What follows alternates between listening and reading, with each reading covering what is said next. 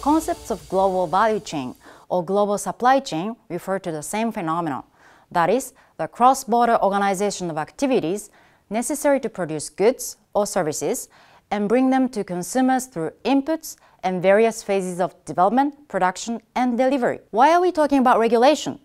Since the 1980s, the globalization of production has transformed the lives of the many actors involved.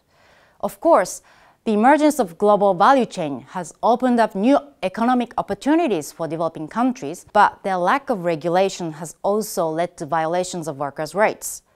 Global value chains have allowed companies to outsource their production and social problems to countries where state regulation is often weak. In response to these challenges, several types of instruments have been developed over the past decades. First type, regulatory instruments proposed by the employers themselves.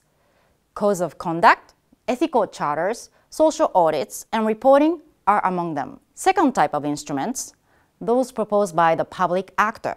For example, since the 2010s, a series of laws have been enacted that require companies to publish non-financial information.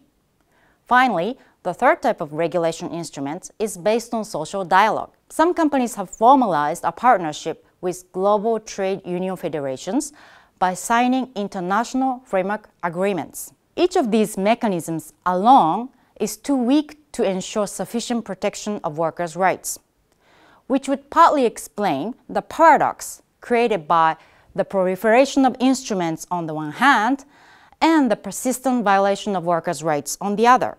However, the Rana Plaza tragedy in 2013, which killed more than 1,100 people in Bangladesh, gave rise to an innovative initiative, the Accord on Building and Fire Safety. It also galvanized activists and legislators and helped push forward due diligence legislation in Europe.